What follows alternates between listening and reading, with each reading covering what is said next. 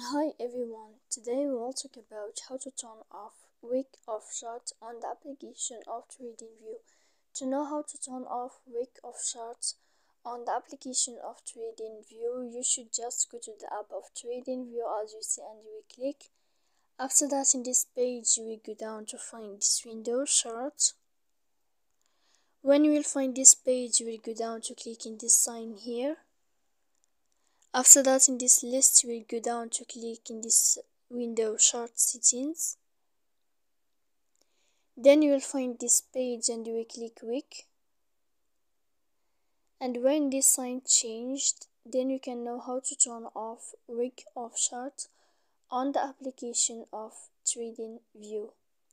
So please don't forget to support us by like and subscribe. See you next time in another video, and thank you for your attention.